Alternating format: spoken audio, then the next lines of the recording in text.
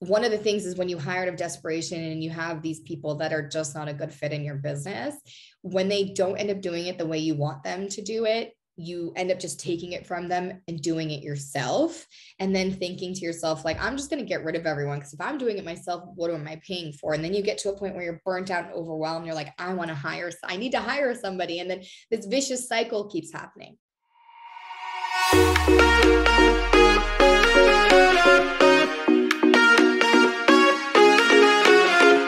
Today on the Unburden Your Business podcast, we're going to be talking about the mistakes that I made when I first started my business.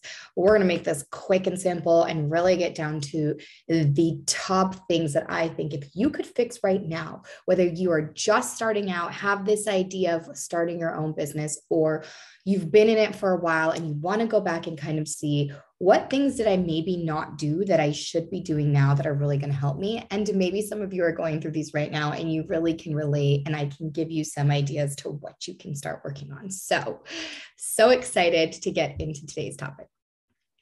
The first thing I think that was my biggest struggle was trying to find the right people to hire in my business to help me grow this dream and this vision into reality. And when you first start out, you feel this desperation to just hire people and just get started. And so one of the biggest mistakes that I made was hiring out of desperation. Basically trying to hire anyone, feeling like you can see the potential in every single person that you're interviewing, and just saying, I can, develop them and establish them into what I see their potential could be. And really a lot of it is more of us just like hoping and dreaming that everybody's going to align with what we're doing. They're going to think it's amazing because we do. We then also try to do other things out of desperation, like selling our product to anybody and not really honing in on who is our ideal client and what are the benefits of working with us. How is this going to change somebody's life? How is this going to help them solve a problem that they have? And you end up by doing things out of desperation and without intention and thinking of strategy and executing on things that are actually going to produce you revenue and grow your business. You end up getting results that are based off of a default of whatever it is that you're doing without some of those things and thinking about. So desperation and having that desperation is a huge piece into some of the things that I invested in that were mistakes because I was coming from the wrong place. So if you are feeling that desperation, try to see how you can go back to being really intentional, going back to your why of what's important to you, which leads me into my next mistake that I made. I started my business and I didn't decide what I wanted my business to do for me. What did I want out of my life? What did I want that to look like? How did I want my business to be a tool that I use to be able to live a lifestyle and do the things that brought me joy? And how did I want my business to show up for me? And now how do I show up to create that? I didn't have a vision. I didn't have a purpose. I didn't have a why. And really, I would say innately and intuitively, I had something inside my gut that was burning and I had this idea, but it wasn't fully thought out. It wasn't something that I can tap into regularly and make sure everything I'm doing is aligned. It's just something that I just started to get the ball rolling. And when you just kind of push the ball and get it rolling and you don't have a direction, it's just going to go wherever. And that is something that I said before is really, really important. And the next thing that I think was a big mistake was having this mentality and mindset that thinking how my business looked mattered, how physically it was seen to the outside world, and what other people's opinions of me as a business owner, as a leader, as a woman, as somebody with authority really, really mattered in the grand scheme of things and how I felt worthy based off of that. And the only thing that matters is how you feel about yourself, how you keep showing up, and how you keep pushing through some of the things that are really hard. Most people don't necessarily care as much what your business looks like as they care about the results you're able to give them, about the relationship you're able to build with them, about the way you're helping them solve problems that they have. So a lot of times you go into a business thinking you need to have the prettiest office, you need to drive the fancy car, you need to wear the certain outfits, you need to always be done up, you need to talk and present yourself a certain way. And again, if you're doing these things without intention, if you don't know who your ideal client is and who you're talking to and who you're trying to attract and who you're marketing to, and you're just thinking that you just have to do something just to like show this authority, then again, you're not working with intention and you're not really honing in on what's going to work. And you're doing all this work and putting all this energy into just making things look a certain way or feel a certain way. And that only works when you are in line with your vision and purpose and you know exactly who you're supposed to be marketing to, you know your products, all of those things. Only then will you want to worry about what the people you're trying to work with think of you, how they perceive you, how you're building that brand, and how you're getting that brand message out through your marketing. But in the beginning, nobody cares about the fancy car. Nobody cares about the fancy office. You think that it's bringing you a certain amount of authority and you're spending so much money going into debt, like investing all of these things without even validating your concept yet, making sure that this is even something people want to work with or a product they want to buy or a service they want to have or with you, right? And so sometimes I think we have our imposter syndrome and we think that if we just make everything look pretty and grand and spend all this money, that that's going to get people to want to work with us. And it truly is not the case. I went to a lot of debt. I did a lot of mistakes in this. And even today, like we show up not dressed in a financial service type of style when it comes to clothing. We don't have the most extravagant, beautiful office in the world, and we are killing it. And we realize those things are not what matter. And so don't spend your time and energy in worrying about those things until you are aligned or until it makes sense and it's part of your business plan and it is going to help give you some return on whatever it is that you're investing. Okay. The next thing that I did that was a huge mistake was buying into the hype. What I mean by that is buying into the hype of the industry, buying into all the things that everybody else was doing that I was trying to copy because I didn't know what I was doing, or at least I felt that way. I wasn't trusting myself. And I was just copying people. I was buying into the hype of what I saw other people were doing and what I saw the industry was kind of trending on. And I was buying internet leads, spending a lot of money because people were saying it was so great and this was the way to make a lot of money. And I was trying to follow these foolproof strategies that I didn't even come up with and trying to take this strategy and plug it in. It's like a box strategy. And I was trying to plug it into a circle and it just wasn't working. And I was getting shiny object syndrome, everything. I was trying all the things all the time until I was trying, instead of trying to see if this one thing was going to work for my business, implement it, see the results before I moved on to something else. So we had all these things happening all the time that were brand new and none of them were really done and thought out thoroughly and implemented well because I was just all over the place. Kind of ties back to some of that desperation. And the thing is that you have to do the work and you have to show up and you have to have a plan and you have to make sure that it is aligned with intention on exactly what it is that you want your business to do. So try to not necessarily be skeptical about all the things and tools out there that you can use as a business consultant. Obviously, I want people to have the right mentality to reach out for help and mentorship and to still get assistance with strategies. But the way I do this is I find out what's important to you. And we build this based on your needs and not just taking all the hype and trying to plug and play this into your business.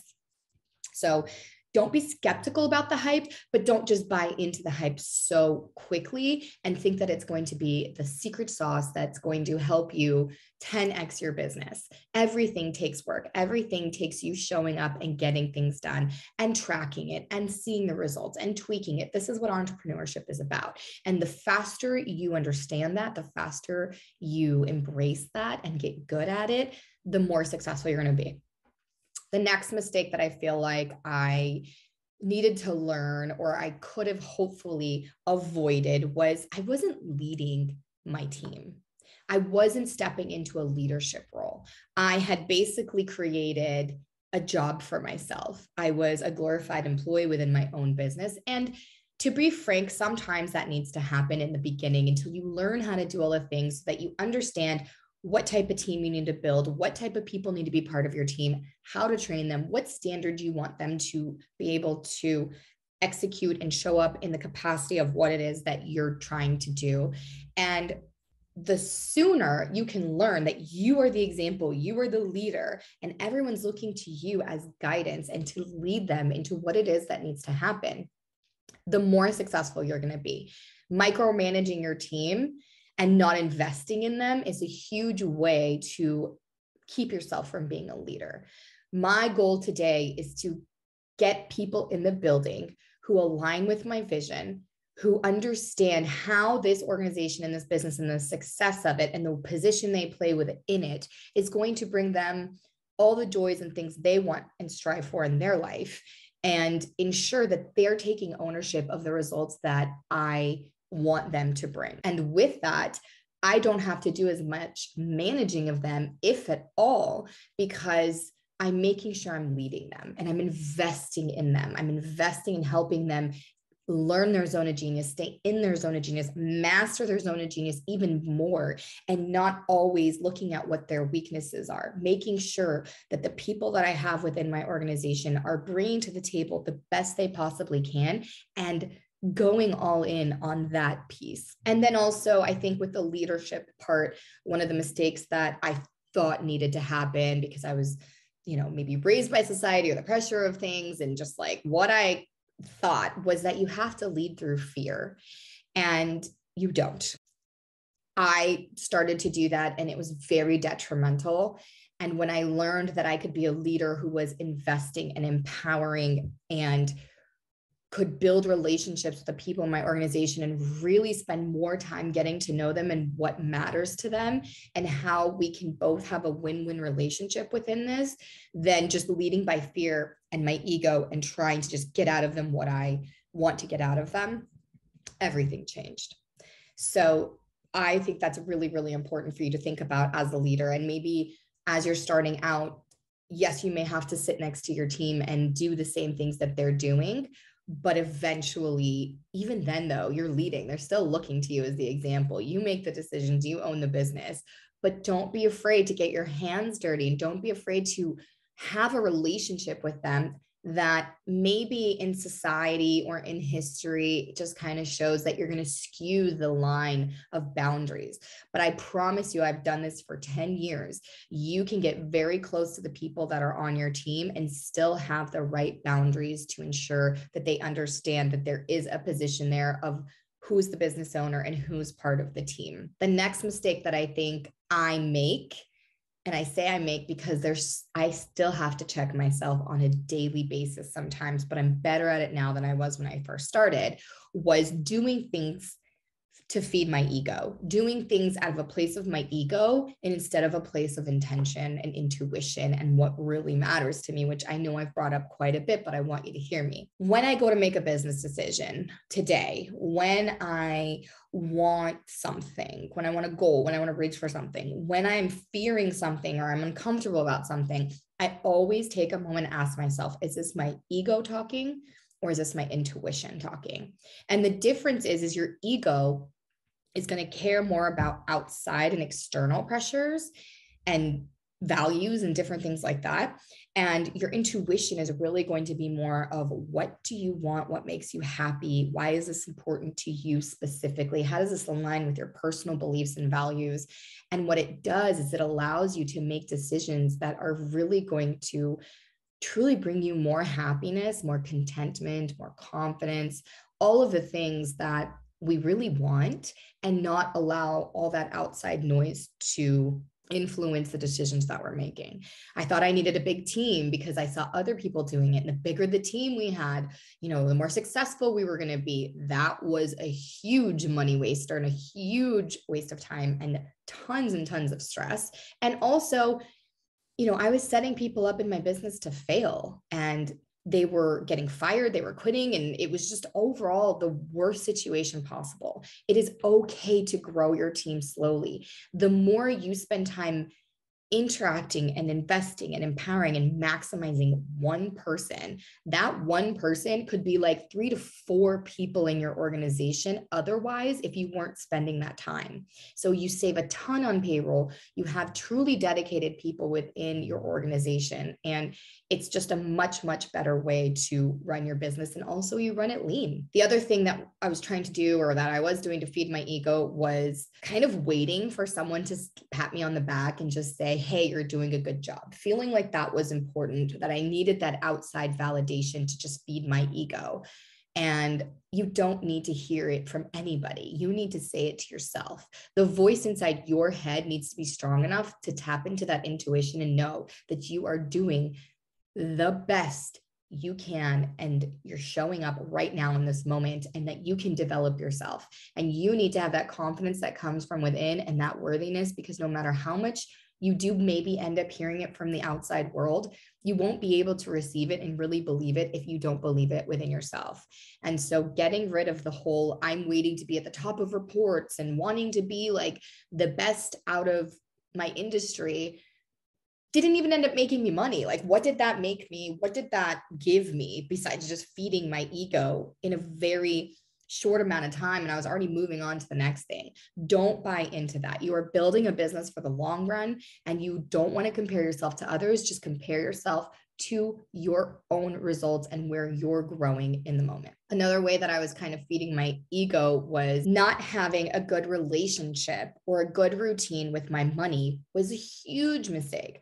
I spent so much money that it makes me sick to my stomach sometimes to think about all that abundance just wasted in those moments when I could have showed up in a better way. However, I will say today, because of those things, I have an amazing relationship with money, and I have a regular routine that has kept me in such a good standing, and understanding that as a business owner, you've got to have a good relationship with money, how you manage it, especially because you have a lot more control, and you make a lot more money, but you want to make sure that you are doing what's right with it. What happened was I was spending all sorts of money on stupid shit that didn't matter. I was taking loans out for things just because I could, and I had no plans on what to do with the money, no plans on how to pay that money back, no purpose for it. Like all those different things that I was doing and making mistakes for, and buying all the shiny, pretty things, thinking that that was going to make a difference. It wasn't.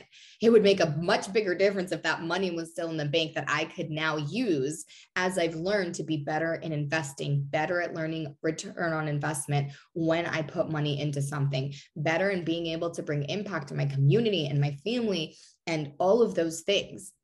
Not being as stressed out on how you're going to end the month, how you're going to pay the bills, right? So having a better relationship and always understanding where your money's coming from. We are not a charity. We are not trying to make all this money and just throw it out the window. You are here building a business because you want money and you want freedom, and money is what's going to help you get that. You can love what you do, but this isn't a hobby. You started a business, and you have to spend time learning how to manage your money, how to invest, knowing where your money situation is and your status at any given moment. Become almost obsessed with it, not in a way to get yourself into a scarcity mindset, but to bring yourself into abundance and respecting and honoring this tool that you have, which is money, to be able to do other things in your life and in your business. Another thing that I made a huge mistake on was I was trying to find rock stars to hire into my business, and thinking that if I could just find that one rock star, they're going to fix my business, or they're going to come in and help me do all the things. And having the rock star will fix my business mentality is a huge mistake. I've learned that you don't just find rock stars, you create rock stars.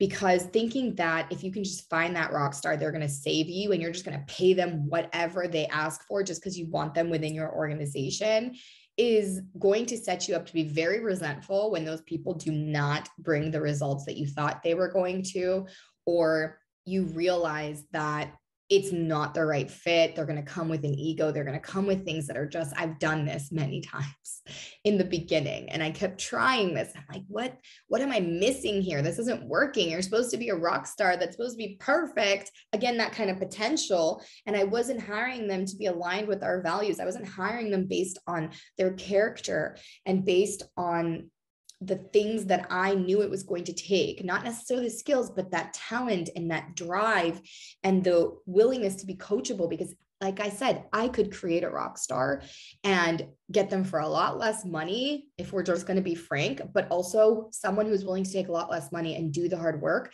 I could then pay them a lot more and completely change their life because they did the work and they showed up. And I don't want you to think that you can just find that special person who's going to come in and completely change your life. You as the leader going back, you're going to need to create these people. And if you hire people based on what I was talking about, your core values and your purpose, and they buy into it and they show up to work and they have these characteristics and these traits that you know you can teach them skills within your business and you can develop them. You can't teach somebody how to be a good person. You can't teach somebody how to have good work ethic. But you can teach somebody how to use a system and software, how to explain and describe benefits and features within your business and the products and services that you provide, right? So things that you hire for that you can't really teach somebody, and make sure those are the right things, and then work on a training system and onboarding system, and you as a leader showing up to teach them the things that they need to know to be successful in your business. That is the equation to build rock stars. Another mistake I made is not getting a mentor or a coach or a consultant sooner. I thought I knew it all. I was using my ego and feeding it and thinking, I don't need help. I don't need anybody. I know what I'm doing. I'm going to suck it up and I'm going to make the mistakes and I'm going to learn. And throughout the years, every single time that I've quantum leaped into a new level, a new phase, a new chapter has been because I have invested in learning and developing myself. And that could be anything from, like I mentioned, getting a mentor, a coach, a consultant, going to conferences, dedicating myself to read a certain amount of books, following and consuming the right types of content that help develop me and make me better, working with a therapist if you need to get through some trauma that you seem to keep holding on to that keeps coming up in your business and your life, doing things that are going to help develop you as a leader and a business owner, as a person, is always going to benefit everybody else as a whole, because it trickles down out of you as the leader and helps your team be inspired. You're setting the example for growth and they're going to want to do the same thing. You're more knowledgeable so you can show up and provide that knowledge to your organization. And it just continues to snowball. So I think that don't wait till you get to a certain point. Really take a look at how you can access help and get some things that are going to help you develop. And always, as you continue, I have not stopped investing in myself and investing in other people that are great at their expertise that can pour into me and teach me. Just because I've been doing business for 10 years and I have 5 different businesses in different industries, like, no, now it's time to pay the big dogs because I'm ready for that. So just start small and remember, you have to constantly grow and develop yourself and invest. It's an investment. It is not an expense to help you get better and grow and develop. So don't wait too long. Don't feel like you can't find somebody that would align with you. There are so many options. Not everybody's going to vibe with me. I'm not going to vibe with everyone, but there are so many options out there. Do your homework, obviously, and make sure they are the right person for you and they can help you with what it is that you need. But don't even think that it has to be somebody specific to your industry. I learned so much from other businesses and other industries and people that are in completely different spaces. And I love that because it makes me think outside the box. And again, I don't want to buy into a lot of hype maybe in my industry and just think, oh, this one person is helping so many people in my industry, that's who I need to go to. No, it's okay to think outside the box. It's okay to go to them and to get somebody that's outside of your industry. And, it can be as simple as just reading a book.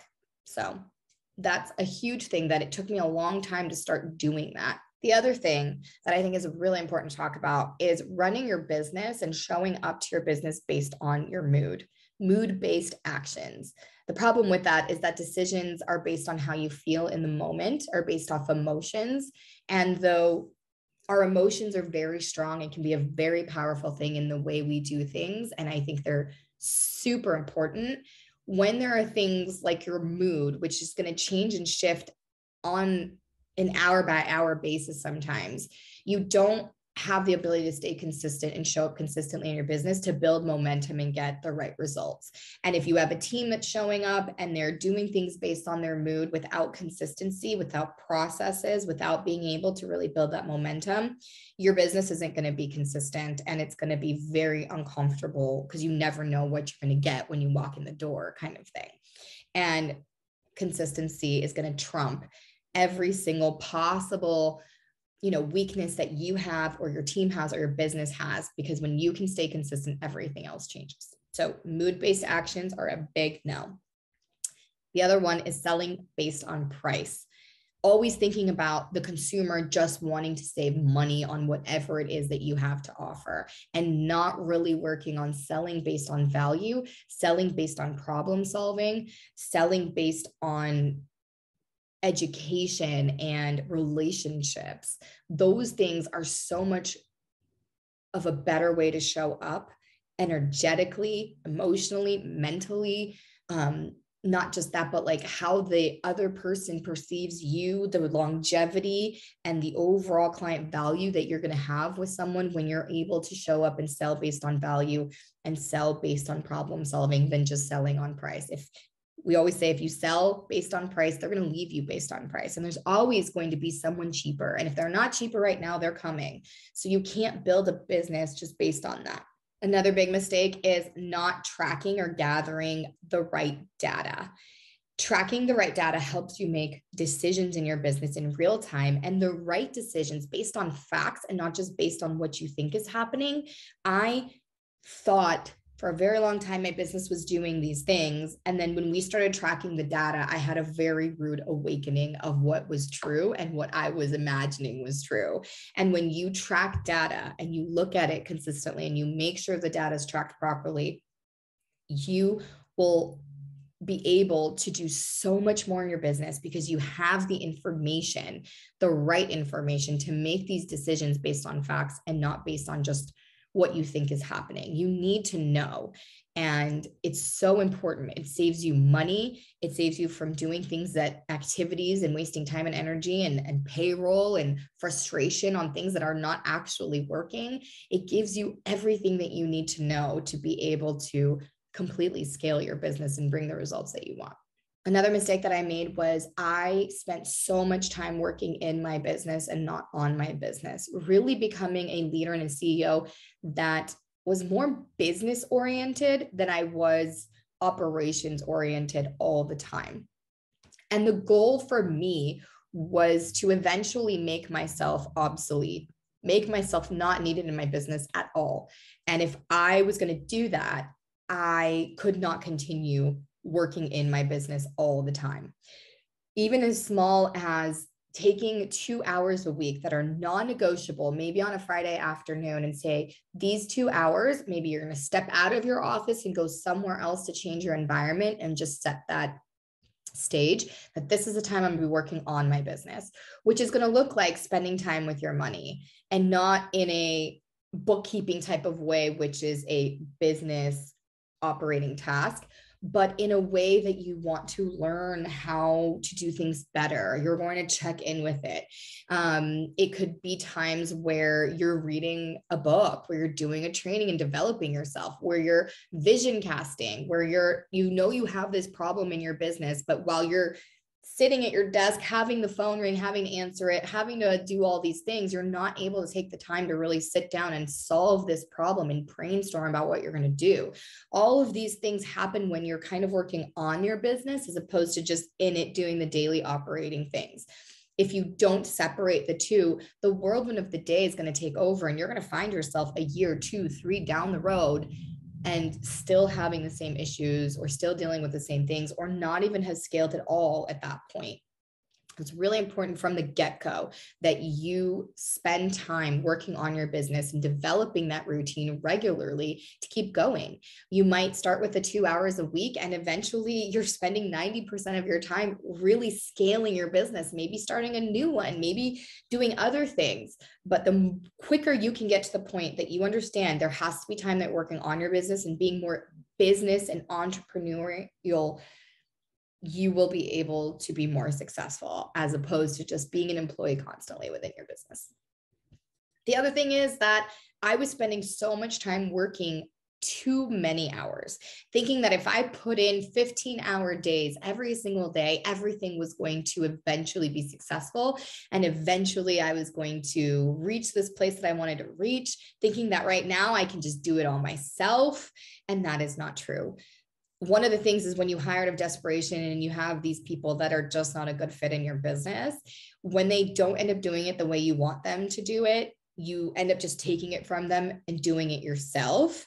And then thinking to yourself, like, I'm just going to get rid of everyone, because if I'm doing it myself, what am I paying for? And then you get to a point where you're burnt out and overwhelmed. You're like, I need to hire somebody. And then this vicious cycle keeps happening. Instead of taking it and having this I'll do it myself mentality, you need to have the mentality of a leader. And how do you develop and invest in your team to get them to the place where you don't have to have this issue, and really teach them how you would do it yourself and get them to a point where they're doing it almost better than you. And so thinking that you have to work all these hours is not true. You've got to work intentionally, strategically, and have that execution get done consistently if you want results. Make sure you're focusing on the right thing right now in your business to get you to the next phase, and not needing to spend that many hours to do it if you have that intention. Also, mistake was focusing on marketing and not branding. What happens here is that branding is really what matters. And only then, once you have your branding hashed out and really just completely strategized and understanding what you're trying to establish within your community, within your business, within the way people perceive you, what is the brand promise that you are articulating out into the world? What do you stand for? Why should people want to work with you? Why does it matter? What are you able to problem solve? All of those things are part of your brand. And I'm not talking about just like logos and things aesthetically. I'm talking about the heartbeat of your business and why it exists. Why did that heart start beating, and what keeps it beating? And why should people care about that heart beating? And why should they work with you? When you try to create a marketing plan and put marketing out into the world, the point is to communicate that brand. And if you don't do the work to figure out what that brand is and what you want it to say and what you want people to think and perceive when they see it and when they hear it and when they read it, when they interact with your brand, then you don't know which vehicle is the best vehicle for your marketing and where to spend your marketing dollars to be able to get that return on investment to grow your business. And what happens is we just think we can slap a logo and our picture and our name or something like that on some marketing, and if you build it, they will come. It doesn't work. So really going back and focusing on your brand, and then using your brand to tell you which marketing vehicles you should be using and where your money should be going, to ensure that every time someone interacts with your brand, you're able to convert more and more people to want to work with your business. Another mistake is not communicating with my spouse. So, especially when you are working in an industry they don't understand, maybe you're an entrepreneur and they're not, not having the right communication. You might not know how to communicate properly. This is something new to you, depending on the roles within your marriage or your partnership or your relationship.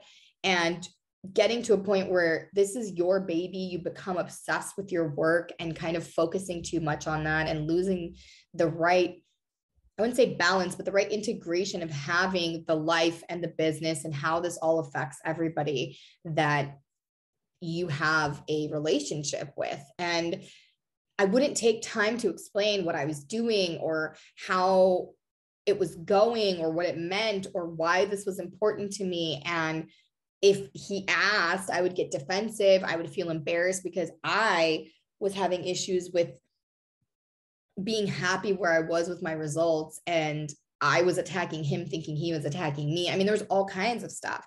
So it's really important that as you're moving into entrepreneurship and your business and things and whatever phase you're at, to work hard to communicate. This is just as much your responsibility as it is theirs to ensure that your relationship stays solid, that you are still showing up and providing them what they need, and they can show up and provide you what you need, and that this can be a great harmonious thing that's going to impact you and your family all together. But it's really important to communicate. It took me a long time to learn how to do this and to do it in a positive, productive way. And I wish I would have done it sooner, even though we're in a good place now. So this is something that I think was a huge mistake when I first started. Two more. The last two is hiding from doing things that feel hard, procrastinating on things that I didn't like doing in my business that I felt like were hard, mostly because they were new or I just didn't have the process. So it just felt so heavy, even though it was very simple.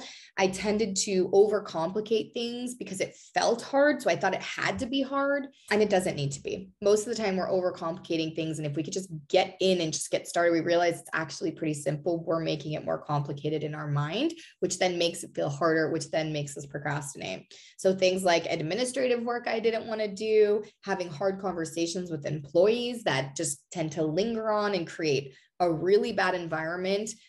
And I always tell everyone, if you need to let somebody go, it's better to have that 5-minute uncomfortable conversation now than have weeks, maybe months, maybe years of having to deal with that person. Imagine how much uncomfortableness comes with that than just having that 5-minute conversation. You know, having to do things like tracking and managing and kind of the unsexy stuff in your business. You feel like it's hard because you don't have a process and you don't have a way to show up consistently. And so you procrastinate. But the quicker you can understand, you can't hide from these things. You can't just put them under the rug. They're still going to be there. And the longer you wait to get through that and to find the right process that you can show up consistently, or to delegate or outsource or automate or whatever you can do to help you, the sooner you're going to be well off and the better your business is going to be. The last thing that I feel like was a big mistake is I made assumptions instead of gathering info on what was happening. So we talked a little bit about this when I was talking about tracking, but I made assumptions on what was happening with my team member when I felt like they were in a mood, instead of just asking them, how are you? I noticed, a shift. Are you okay? Is there something I can do for you? Instead of just assuming what you think is going through their mind. I made assumptions about somebody's capability because of the way they were achieving things or the results they were bringing or the activities they were doing. I was making assumptions about, the market. I was making assumptions about me and how I was doing, instead of asking some other people or doing some research to see, was I really showing up the way I thought I was? What was happening? And just not always trying to assume things, and ask questions and gather that data so that you can really see, is what you think in your mind, that reality in your head, is it the reality for others? Is it the reality of the situation? And being someone who's curious enough to ask good questions to be able to get that information so that you can do better. And even when you think you are doing the best and the results are coming and money's flowing in and all the things, you feel on top of the world, that is the best time to go back and ensure that your assumptions are validated. And if not, how do you fix that? Because the higher you go, the quicker you can fall and the harder you can fall. And so even when you're doing amazing, all of these things still apply. And you almost have to work harder at sustaining your success than you even did at getting to that success. So I hope some of these helped you maybe take a look inward and say, oh, I might be making this mistake, or I totally relate. I had made this mistake before. You're so right. Or if you're really starting out, getting you prepared to try to avoid some of these things and how to be better at that.